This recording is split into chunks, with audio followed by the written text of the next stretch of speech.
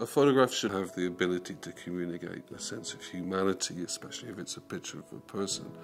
And it should have an internal narrative that allows you to walk away with a question or two in your mind. And I think that those are the criteria that I use for my work. When I made the picture, Yasmin to the Light, one of the things that I use in my work is the idea of collective photographic memory. It's the idea that a picture can be understood on lots of different levels of memory, particularly photographic memory. And the picture that I chose or emerged with that picture was the absolutely iconic image of Anne Frank that you see on books that kids read at school and adults read to remind themselves of certain things. I made that picture with that image, that little fleeting photograph in mind, the picture of a girl that never grew up and trying to make her grow up in a photograph.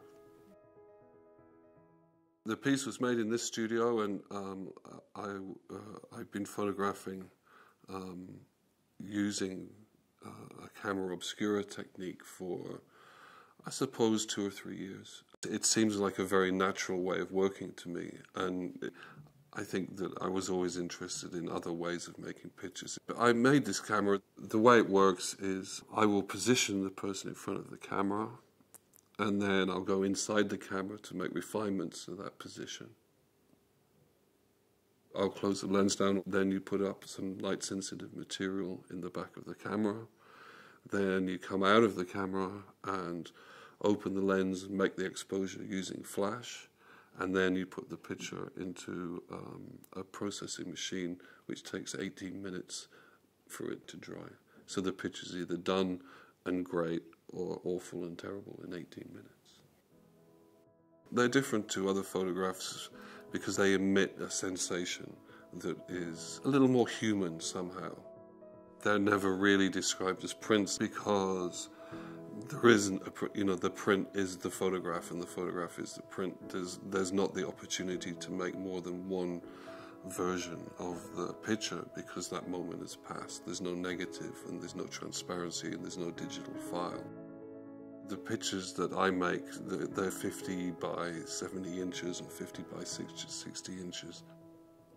I wanted a photograph to be an experience to look at. And, I'd look at photographs and I'd walk up to the pictures and I'd find them disappointing because they break up and they become, pixelated or grain-laden at a certain viewing distance. And I thought there was a way around that.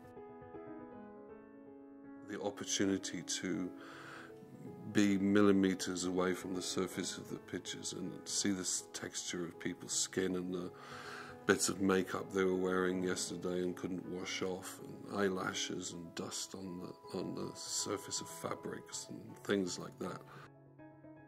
I'm very interested in the history of photography, but I'm more interested in general visual culture. I pick from lots of different things to find my excitement or my inspiration.